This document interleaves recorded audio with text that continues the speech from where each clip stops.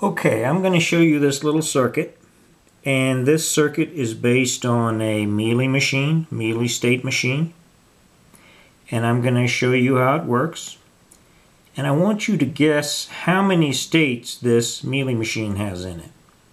So the way this machine works is it's got a passive infrared sensor that you see up there on the top left, and if I pass my hand over it, you see this LED kick on here.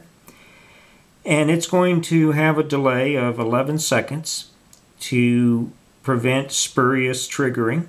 This is designed to be put out in the woods next to a trail and count the number of critters, two-legged and four-legged, that happen to walk by it.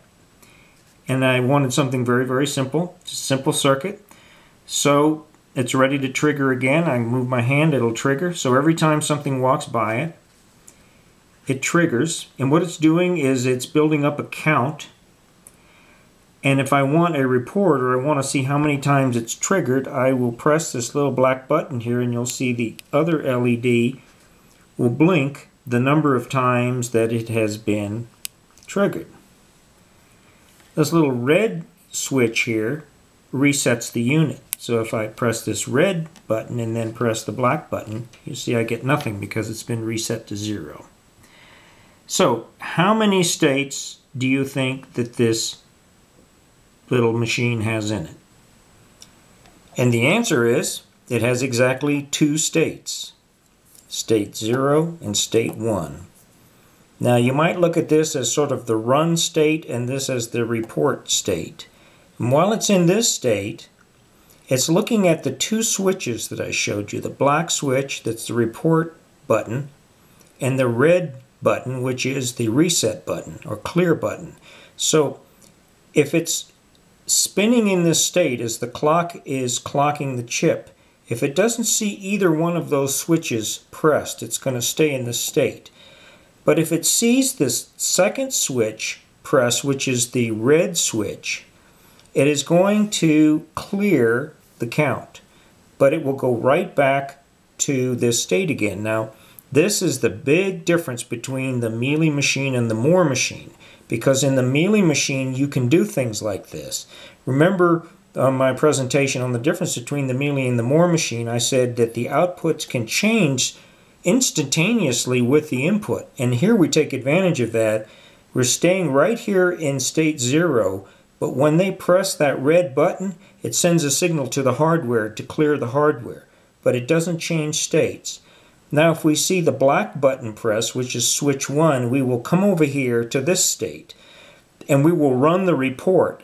I'll show you the hardware in a minute to show you how this works, but basically what will happen is as the clock is clocking this chip, we're going to sit here and spin in this state until we see a signal from the hardware saying that the report is finished.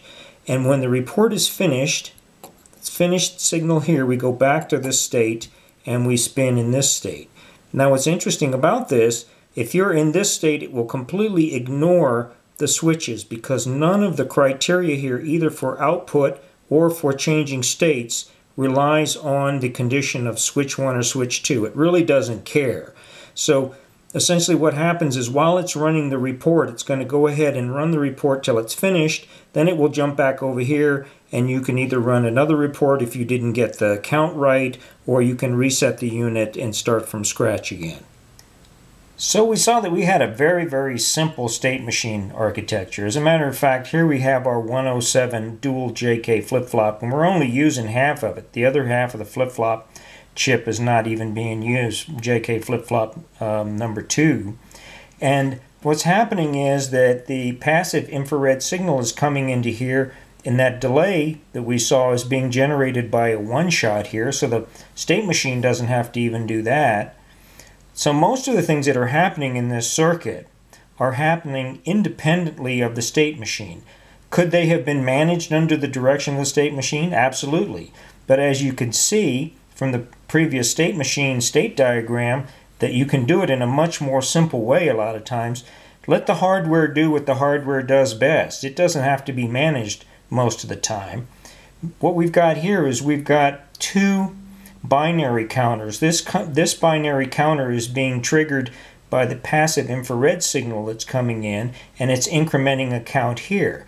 This is the counter that's being reset to 0 when we press the red button, which is under the control of the state machine. This counter right here is the report counter. So what happens is when we press the black button, where the state machine is sending a signal over here to gate the clock that's normally clocking the JK flip-flop. It'll gate that clock through this counter, and it will start incrementing the count starting from 0 or 1. And basically that red light that you saw coming on is really just the clock going into this chip. This is a comparator, an 8-bit magnitude comparator, so that when this count gets up to equal the count that was already stored from the passive infrared in this counter, we will get an output here out of this comparator, and that's that finish signal, FIN, and that goes back here, and it trips the state machine to go back into state 0, where it's more of the run mode. But you can see that most of this stuff can be done independently of the control of that state machine. So here we have a Mealy machine with only 2 states that's managing all of this hardware.